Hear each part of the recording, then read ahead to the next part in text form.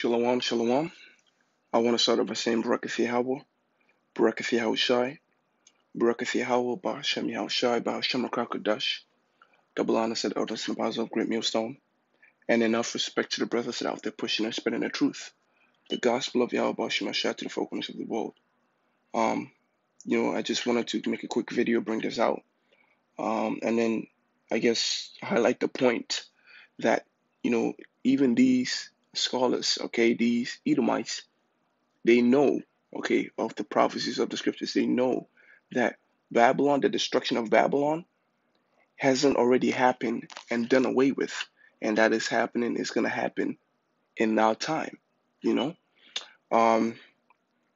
So it begins, with Jeremiah chapter 50, and it highlights verse 11, verse to 16. And this is the point that I wanted to bring out. It says, her foundations have fallen. Is a quote from the scriptures. It says, her foundations have fallen, her walls are thrown down. These phrases and similar phrases in Jeremiah 50 to 51 are an interesting challenge in understanding prophetic fulfillment, right? Because what people refuse to understand is that this is a twofold prophecy, That's why it's a challenge, but, it really isn't a challenge to those whom the Most High has gifted with the spirit of understanding. So continuing says, not very long after Jeremiah's prophecy, Babylon was conquered, but was not destroyed. You understand? The foundations did not fall and the walls were not thrown down. You see? Cyrus, who unified the Medo-Persian Empire and then overwhelmed Babylon, was careful to spare the city. So the references, Jeremiah 50:16, must be a later attack, right? Which is stated by a guy named Feinberg, whom I assume is an Edomite. It says, according to Herodotus, Cyprus captured Babylon by diverting the Euphrates River into a trench. The Persians attacked Babylon so expediently that when the outer areas of the city had already been taken, those in the center did not realize that they were captured. One important factor to take into account is that Nebuchadnezzar, king of Babylon, radically repented before God. It is possible that the worst of what was prophesied did not happen because God mercifully responded to Nebuchadnezzar's repentance. It is at least possible that the humbling of Nebuchadnezzar, culminating in his testimony in Daniel 4:34 to 37, opened the door to the mercies of 539, and that is not what happened, right? The Most High, did not, it's like they're trying to push the narrative that prophecies, the Most High the Most High kind of tweaked prophecies, but that's not what happened. That's that's just them reaching for the skies. Continue says, for it is obvious from God's generous response, to even and an Ahab, a Manasseh, or the city of Nineveh, that he meets a change of attitude more than halfway. And this is a different instance, okay? This is him dealing with Israel, and this is him not dealing with Israel. So, that cannot be a direct comparison. It just seems it's not responsible of them to make that claim. It says another important factor to take into account is that God is not done with his judgment upon Babylon. The city second most mentioned in the scriptures. Babylon was judged not far from Jeremiah's time, but even that judgment pointed towards a greater fulfillment in the last days. You see, you still have people, making fun of this word. Like we just pull this out, we just pull it out our ass, and then we just started talking shit. Even these scholars know. They really read it and they understand it. They know, but they still make certain vague statements here and there because they either they are lies and they ain't trying to bring forth the scriptures, or the Most High has not given them the full understanding of prophecies, which I believe is the latter. Um, so it says the fall of Babylon prophesied by Jeremiah was partially fulfilled when the Medes and Persians conquered ancient Babylon.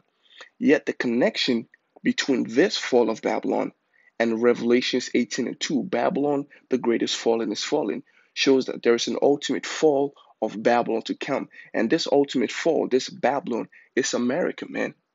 The scripture tells you that the whore, right, which is also Babylon, is sat on the beast, right, which the beast is NATO and EU, all right, which and it shows you that statement that is sat on the beast because really NATO and EU are like they are um posterities of America. America is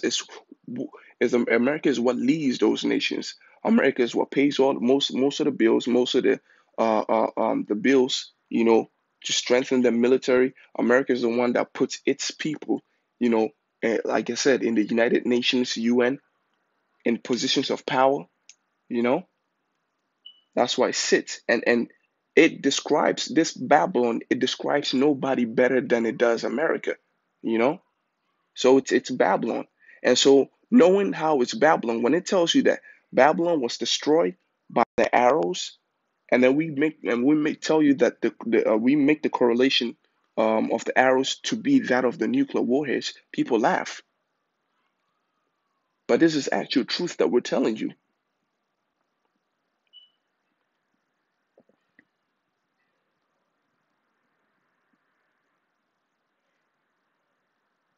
You see.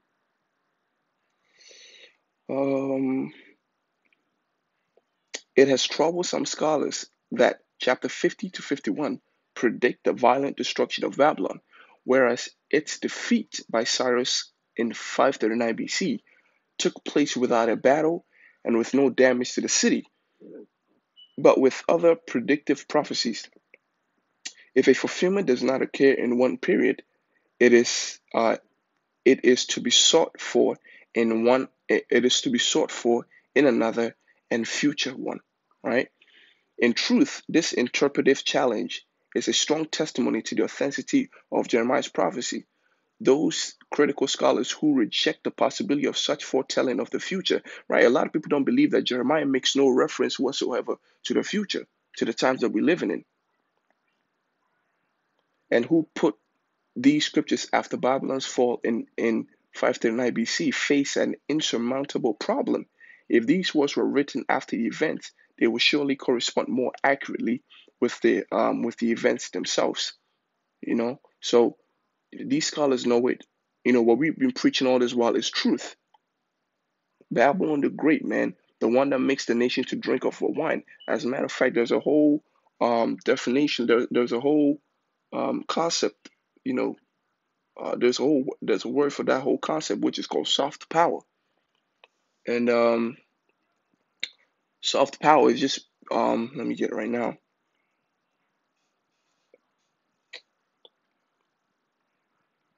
Just get it. Okay, all right. Damn, this thing is.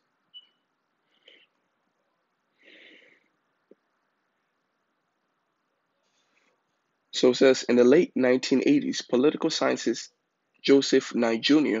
first described the concept of soft power, whereas hard power relies on inducements, right, carrots, and threats, sticks. Soft power gets others to want the outcomes you want without a threat of coercion. And this is something that the Babylon the Great, which is America, has mastery in. Okay, and they have mastery in what? In soft power. Soft power is determined by the attractiveness of a country's culture, domestic values, right? And this is what attracts people the most, their domestic values, their values. Do what thou wilt, and the substance of its foreign policies. Historically, the United States used its soft power to strengthen its cultural and moral appeal abroad. During the Cold War, America used the power of soft attraction to bolster its image as the leader of the free world and as a superior alternative to a Soviet authoritarianism, right? So in recent years, America's soft power has waned. In 2017, Trump's budget director, okay, this just keeps going into uh, a whole other one, but I hope you understand, the things that America is known for.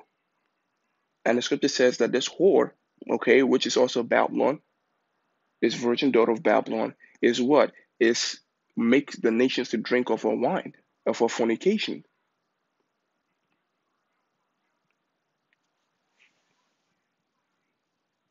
So you know, you ain't supposed to be like drunk with the philosophies of this place. You're supposed to flee from this place mentally. Don't get caught up in this harlot, man. Don't be caught up in this place. The Most High is getting ready to show His power. Okay, He's tired of, He has a specific point, and when we reach that point, it is the point where He decides that nobody was gonna talk shit no more. There's a point where He decides that He's gonna staple His name as the He's gonna staple Himself as the one true power. At that point, you know, it's a point of a lot of death and killing and weeping.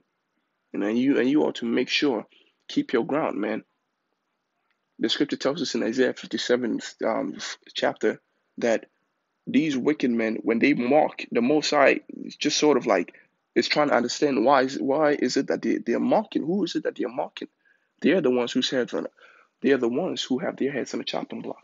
They are the ones who have no hope because they reject the one true power. They are the ones who are destined for the sword. They are the sheep made for the slaughter. You know, so we keep doing what we're doing. Um, this word that we speak is true, and the Most High will appeal to our joy very soon. So until the next one, I want to say shalom. Yahweh Shemashai Barakatha.